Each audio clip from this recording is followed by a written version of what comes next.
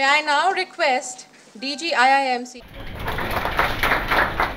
The seminar has been divided into 3 sessions, the first being on the status of media and communication education in India, the second on the need for introducing new and advanced courses, and the third on a roadmap for a communication university. I would like to welcome the Honourable Minister and to share his valuable insights on the subject matter. His sage and wise counsel in all matters is a source of inspiration for all of us. Sir, we are looking forward indeed to hearing your views in the context of this seminar. I am delighted to welcome Justice Mukul Mudgal, Chairman of the Broadcasting Content Complaints Council and former Chief Justice. It is also a pleasure to welcome Shri J.S. Mathur, Additional Secretary, and Shri Mihir Kumar Singh, Joint Secretary, the heads of media units, as well as other senior officers of the Ministry. As per the latest reports of the media and entertainment sector, this whole sector is going to grow at the rate of about 14% CAGR, compounded annual growth rate, during the period 13 to 19. You're all aware that the communication sector continues to experience remarkable changes, fueled by innovations in technology and service delivery. The ever-expanding digital world touches nearly all aspects of our modern lives. Some of the technological advancements that have impacted the communication sector are smartphones, 3G, 4G technologies, tablets, video on demand, and 3D technologies. Convergence between entertainment, information, telecommunication are clearly leading to an era in which the overall media and entertainment industry will further undergo a rapid change. What does a consumer want today? Consumer wants more flexibility in consumption of content, not only in terms of when he wants to see, but also where he wants to see and the devices on which he wants to see. The viewer is no longer satisfied with remaining a passive viewer and wants his thoughts and creativity to be shared with the world. In today's world, content is the king, and better content at affordable prices will ensure that who survives in the market in the years to come. The access of online service would become vital for socio-economic existence. We are all aware about this. In these days of emerging convergence, the print media is rapidly embracing new technology, progressively utilizing e-services by launching e-versions of their print newspapers, magazines, and directories. The television industry is in the midst of technological and economic change. Audiences are becoming increasingly fragmented across regions and growing range of delivery platforms. As you will all agree that the social media has brought about a paradigm shift in the communication sector, and our Honorable Prime Minister has ensured that all ministries and departments of the government and all ministers, all secretaries are also in some form or the other are associated with the social media. FM and community radios have been effective mediums for promoting grassroots democracy by airing local issues. In this fast-changing, constantly evolving and dynamic communication sector, there is an urgent need to have a close look at how we wish to equip the coming generations to meet these complex challenges. There will be an increasing need for professionals who can transcend the traditional boundaries between the media of print, broadcasting, audiovisual, and digital platforms.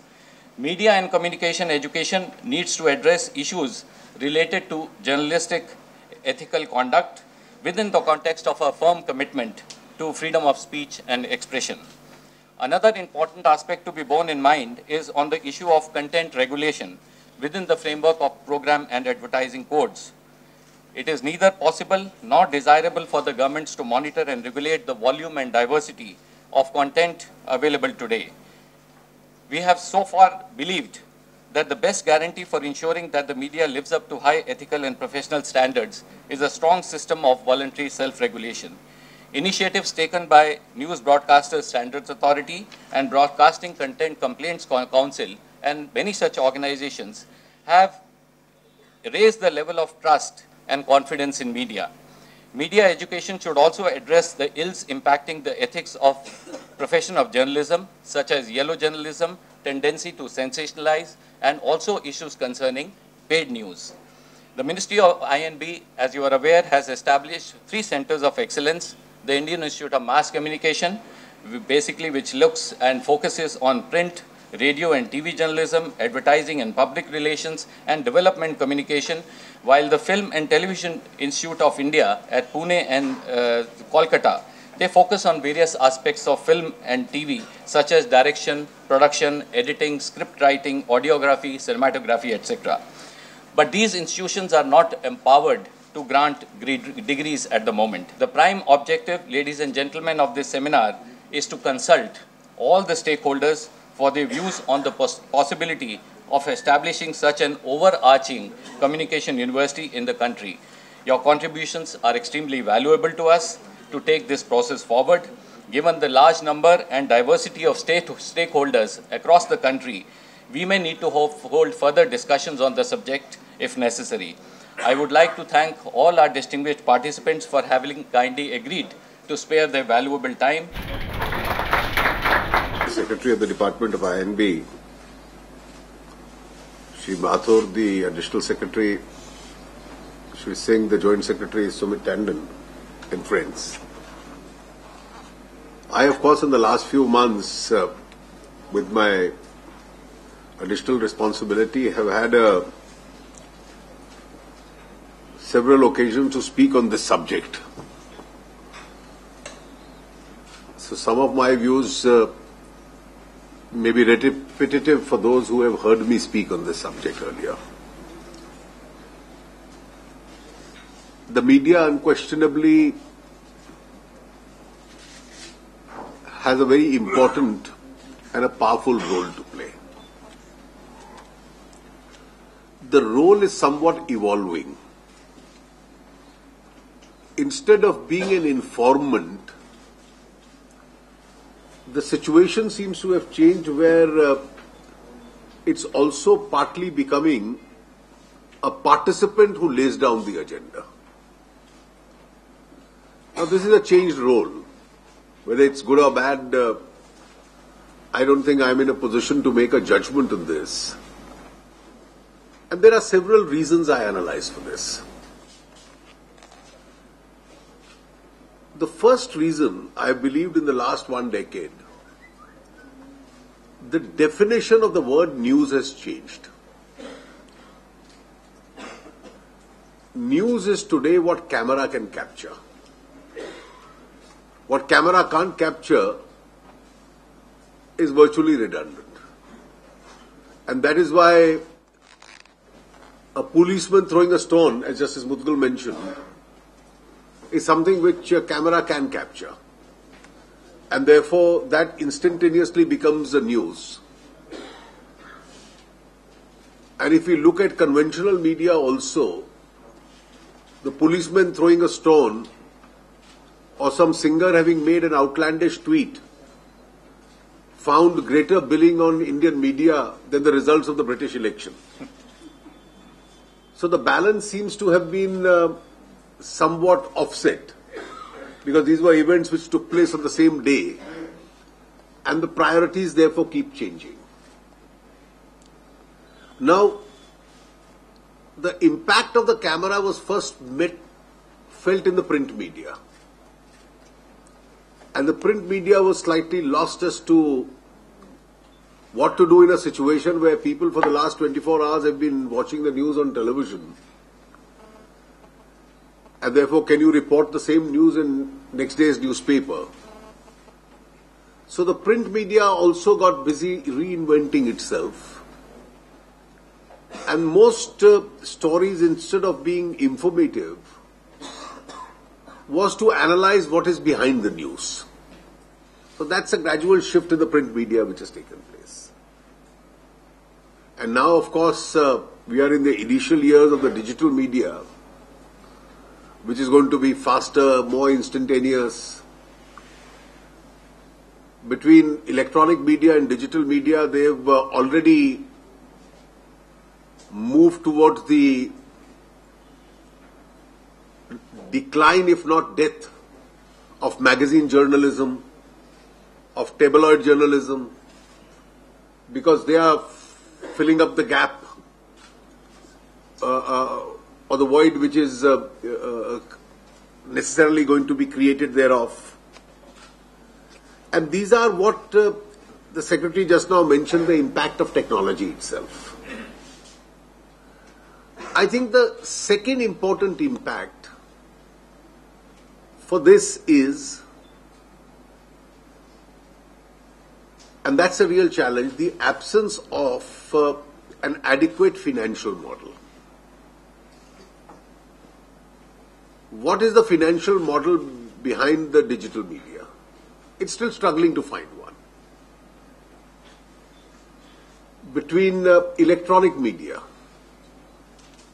the obvious aberration in the electronic media is that the cost of distribution is more than the cost of content. And therefore, cost of distribution being so high, there is an obvious compromise on the cost of content because the width of the advertising and the quantum of advertising available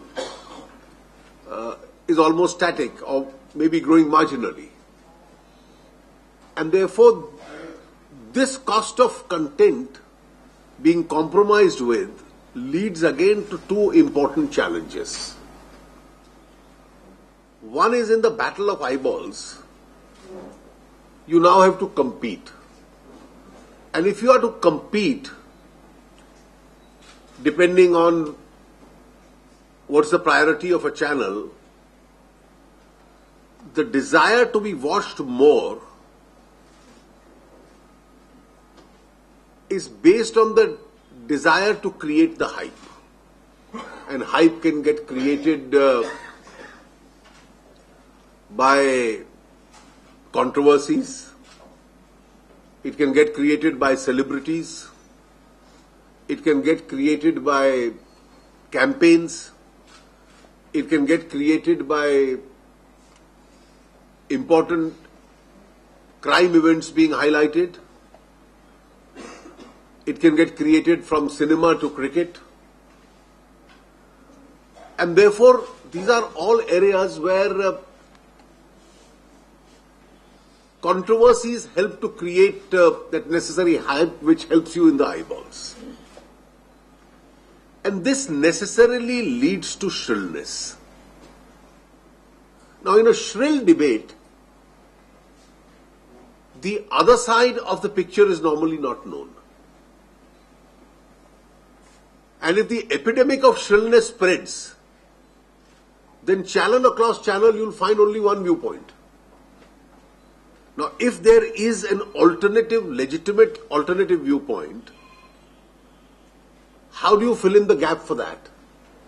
For instance, there are a number of public issues currently being debated where I am choosing not to express myself because I find I am not adequately informed because I only know one side of the picture. Because I have only watched shrill campaigns. And it's only when the shrillness dilutes a little that I'll probably have a space for another viewpoint being expressed. The second important challenge in the absence of a financial model is that whereas some who have, and I'm sure a very large number of them do have this, a proper, adequate ethical base, or priorities, will maintain that ethics. The others will start compromising with it. And that is how the whole institution of paid news really has been, has emerged. And in a paid news scenario, particularly during elections and so on, it seemed to be highly prevalent.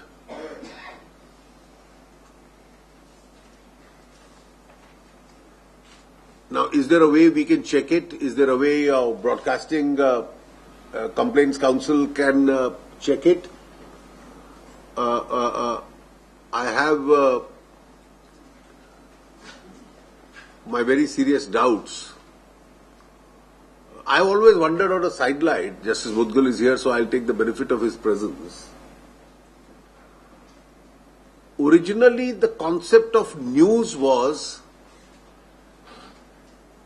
that news is a part of, an integral part of free speech, which is constitutionally protected. A decade and a half ago, the Supreme Court, in a judgment which I thought it followed the American precedent and ignored earlier Indian precedents, decided that commercial speech is also free speech. So those who market paid news might find this interpretation of the Supreme Court coming to their aid. If the Broadcasting Complaints Council were to proceed against paid news, because that is commercial speech or commercial free speech. They said it in the context of advertising, but it's obviously the Yellow Pages case. It obviously extends to this principle. And therefore, these are going to be the challenges. But at the end of the day, the Secretary mentioned that the content is the king. I think the viewer or the reader is the king. And therefore, he has an option. Today, he is groping in the dark. He has a remote in his hand, he has his smartphone in his hand, and he's trying to dissect various versions of news to find out which is the closest to reality. And therefore, once he decides that this is the channel or this is the site or this is the newspaper where I get more objectivity, it is only then that he starts believing and relying on that. And I think that struggle to find out unadulterated news as distinct from campaign news or as distinct from a viewpoint which is expressed, that struggle is still on. At the end of the day, I think in this entire width of the media having expanded, it's a good sign, there's nothing wrong in it. There may be an opportunity for the conventionalists to hit back, because that reader or viewer who's the king and who's today struggling to find out at least factually what are the correct versions or what are the different events taking place in the world and what is a possible interpretation of that, once he realizes that that is available on a particular source, then his preference for that source is bound to increase. And I have not the least doubt that the space for that conventional news is again going to emerge, rather than what I always refer to as anchor-driven news or an event which entirely rotates around one or two news events. That space is going to be there. But at the end of the day, I think the great thing about our media world is that we enjoy it. I personally enjoy it. There may be different versions, there may be different extremes. You have the same 20 people on 20 different channels pontificating their views every evening. So there is a space for us to turn over and find out if there is a new face saying something different from the conventional ones each evening. And you can also resort to some serious reading, which is now also available, particularly on the net it is available, on the newspapers it is available. And I have in a daily schedule also found that the mornings are a little more restrained and sober. It's only towards the evening that the mood slightly heats up and the campaigns begin to build up. But overall, there is a space for everyone to watch. Now, what does a university do? I'm glad the Indian Institute of Mass Communication has organized this discussion that you need a university. I think you do, because the universe of media is so large that you'll need trained people getting into it. You'll need people trained in various forms of reporting in various languages. The width is going to increase. Our population is very large. Our viewership is very large. Our target audiences could be different. There could be the Indians living outside India. There could be people of different regional groups, there could be people in the farm sector and various groups, and therefore you need to train people for this. But then the best training from the journalist always comes when he's on his feet. And therefore when he's on his feet, either he remains grounded completely and sticks to his kind of reporting and comments, or he gets swayed with the wind. That some people are overtaking him, therefore he has to outbeat them. And that's a training I'm sure no university can probably provide to him. That's a training which he's going to get while he's on his feet actually reporting events. I'm quite sure that the discussion today will bring various facets of the media world into focus, and probably the need for more structured training before you enter the field will also be discussed. I wish your seminar today a great success.